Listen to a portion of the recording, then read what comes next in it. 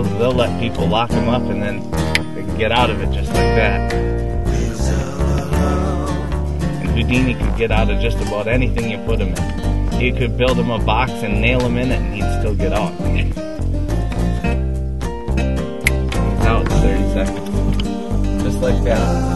You could tie him up with 100 feet of rope. He'd wiggle right off. Cut people in half and then put them back together. It's just a trick though.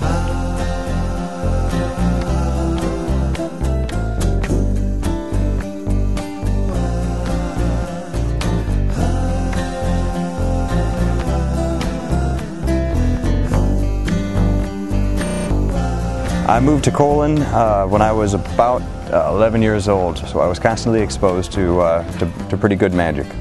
We're in a different time zone here than most places. We're in the 1950s still, and we're about 40 years behind everybody. We don't even have a McDonald's in Colon, and we do have a large population of Amish that live in and around the area, and they're actually they're in a time zone several decades behind that still. So this weekend is the 70th annual Abbott Magic Get-Together. We've been doing it since 1934. We've only missed a couple of years because of wars and things like that, but our town doubles in size as we bring in about 1,000 magicians from all over the world to our small little town here in southwest Michigan.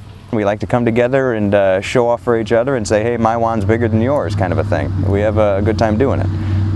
When you've grown up on the Abbott's Magic Get-Together, it's hard to appreciate other conventions because it's just not the same. Ours is so much different from the rest of them.